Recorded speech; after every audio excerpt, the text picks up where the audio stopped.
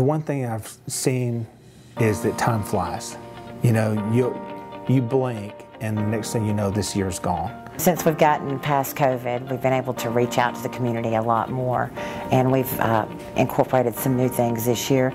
We were able to continue our Kickstart campaign, which has been great, and that's been great throughout Jefferson County. We also have incorporated our gaming truck that we take to the different communities. The turnout for that has been great, and you know, to be able to sit down and enjoy an afternoon with these young citizens. It's also an opportunity for us to bridge the gap between law enforcement and the community and build that trust. Yeah, the Academy, I mean, that new building is just outstanding.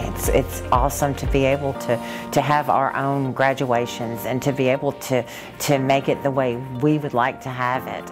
We were able to move in 1st of January 6th, and ever since then it's basically been full most days. We are between the 5 classrooms, by adding these 3 new ones, we are running roughly 500 plus students a month.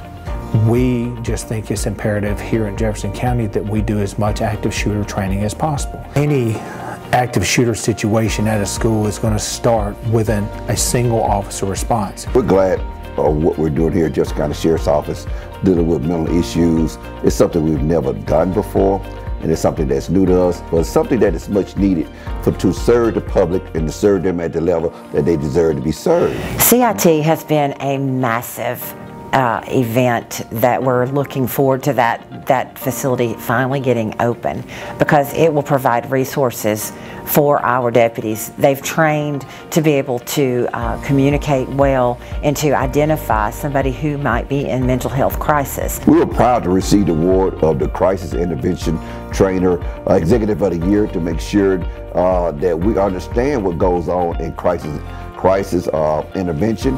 We're there. We were proud to receive it in Pittsburgh this year because of the work that we put in and the dedication that we gave to it to make sure that we understood everything that is needed and to get our deputies trained. The relationship, though, with the kids and our SROs, I think, honestly, have just never been better. I've been in school resources now. This is my 5th year. I'm starting, you know, this is the beginning of my 5th school year. And I see all of our SROs, and every one of them, they're all the same. The reason they do this job is because of the relationship with the kids. I can't even begin to tell you how thrilled I was with the way World Games went. We had no major events, and that is massive, and that is due in no small part to our deputies and to our staff who was out there working and communicating and building relationships with people from other countries, getting out with our citizens. I mean, there were relationships that were forged, relationships that weren't even known before World Games. I received a lot of compliments from citizens that were out there. They said, "We saw your deputies everywhere. Your deputies did a great job. We appreciate your deputies." It was good to hear that, and it was good to know that the deputies were doing a great job. I applaud my deputies for the great work that they did during the World Games.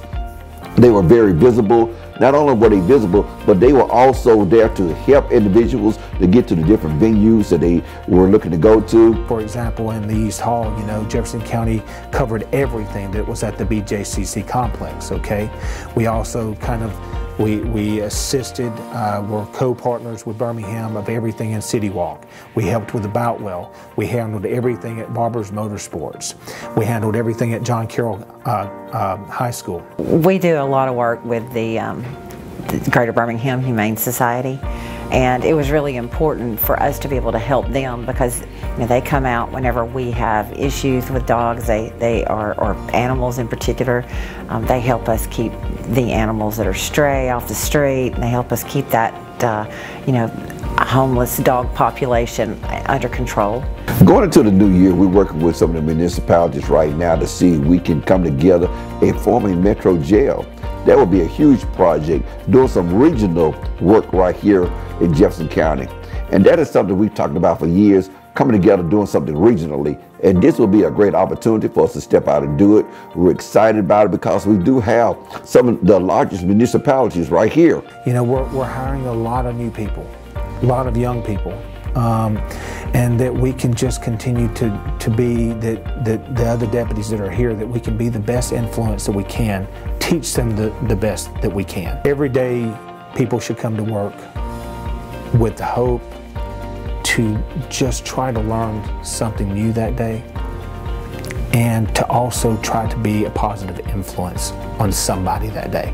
If you can do that, then your day is a success each and every day.